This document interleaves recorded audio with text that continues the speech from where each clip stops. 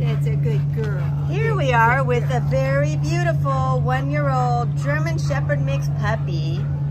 She has the most beautiful coloring, and her animal ID number is A5460736.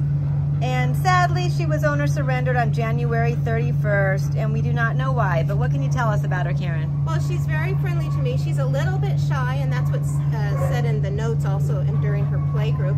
But she's good with calm dogs.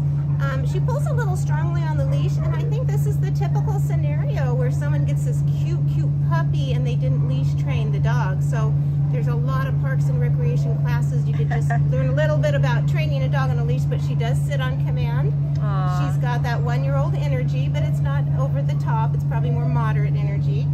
And I think she'd be a delightful dog. Only 45 pounds. Yeah, it's just the shelter environment can be stressful. All the noises and all the unknowns, but she's a beautiful girl, so come get her out of here.